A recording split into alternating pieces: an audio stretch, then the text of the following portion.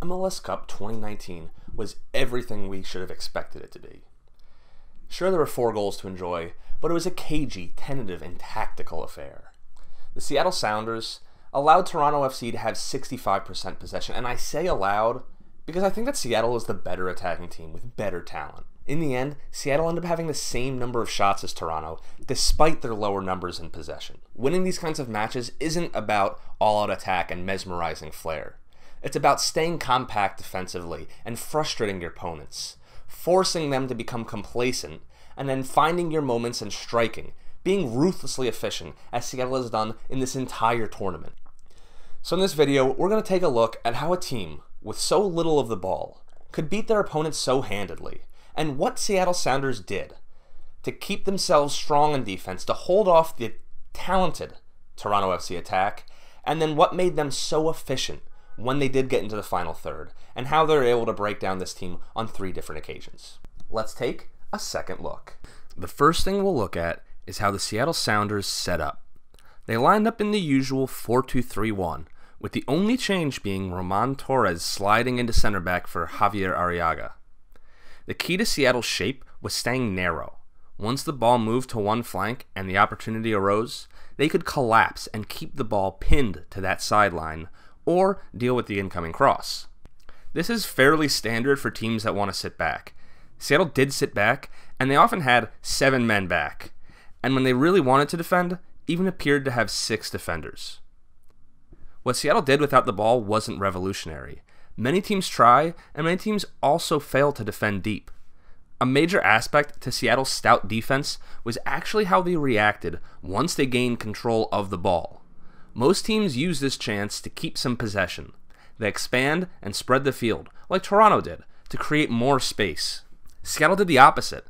Instead of opening up when they regained possession and putting themselves at risk to be hit on the counterattack, Seattle stayed compact with the ball.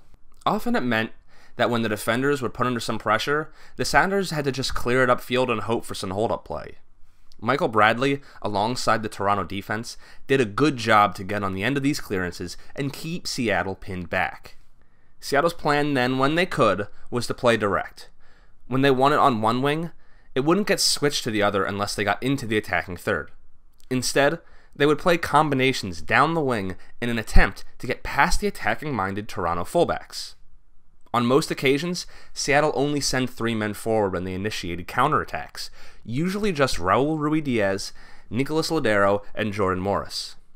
It wasn't until later in the second half, when Toronto began to tire, when Seattle began to send 4 or even 5 men forward. This extra manpower ended up being the extra bit that Seattle needed, and the first 2 goals ended up coming from that initial push. Here is a better look at Seattle's intentions. Here we have Gustav Svensson, stepping up to win the ball on the left wing. When he wins it, Svensson could pass it backwards to Brad Smith, who could then put it out the other way to Christian Roldan, as Seattle has a big hole that they can exploit in front of the Toronto defense.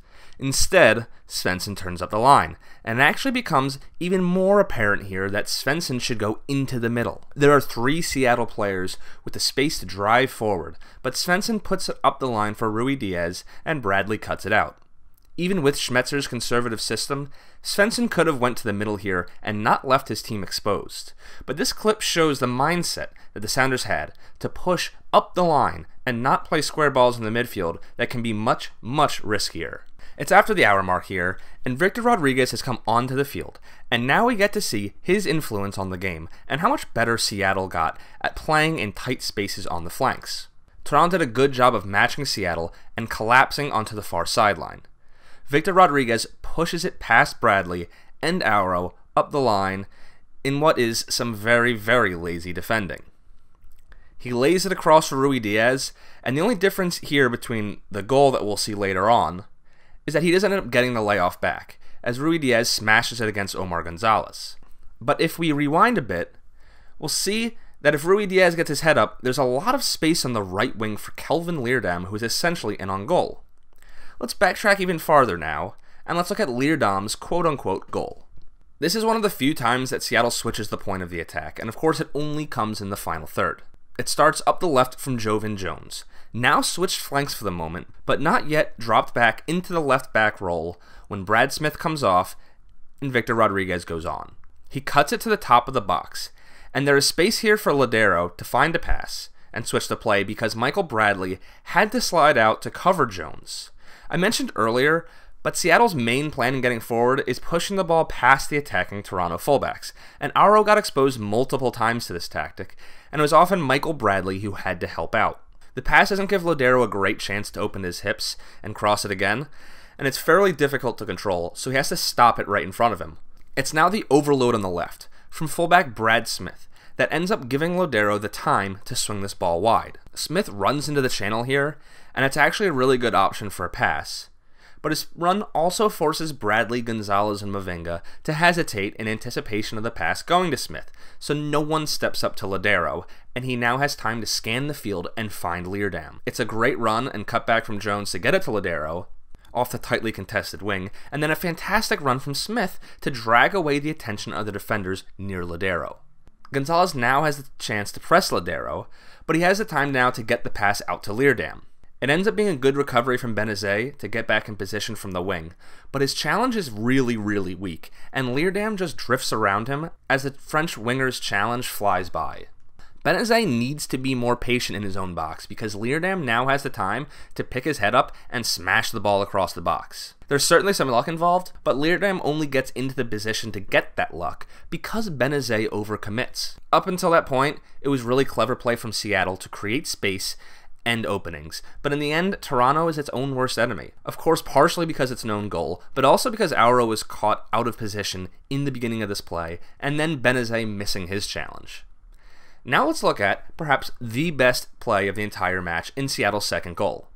Once again, the Sounders enter the final third on the left flank and have 5 men in that portion of the field. Victor Rodriguez, back to when he's on the field, is put under pressure by 2 Toronto players. But look at how Nico Lodeiro drifts into this position to create a triangle, which is how the combination begins. Rodriguez plays it back to Svensson to get out of pressure, and is clever, because he begins making a run once he plays the ball, instead of staying static and just watching the play unfold. Now let's take a moment as we can appreciate how this unfolds, as Rodriguez has now beat his man off the ball by making that run, and Lodeiro has sucked Bradley away from the top of the box in zone 14. This is important because Omar Gonzalez is now exposed for what becomes a 1v1, and he isn't quick enough to change direction as Rodriguez cuts across him.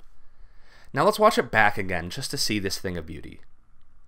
The Sounders might have been the most offensive team in this match, but they also were the most creative and unselfish with runs when they got into the attacking third. It's amazing how a team who were so organized and compact on defense, and even on offense for 80% of the field, were able to suddenly find bursts of speed and creativity to find openings in the few times they got the ball.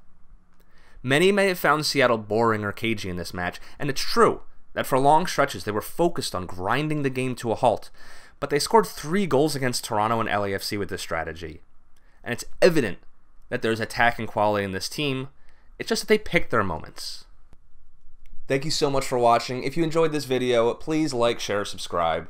Do whatever you can. Until next time, I'm Emmett McConnell. Have a great day.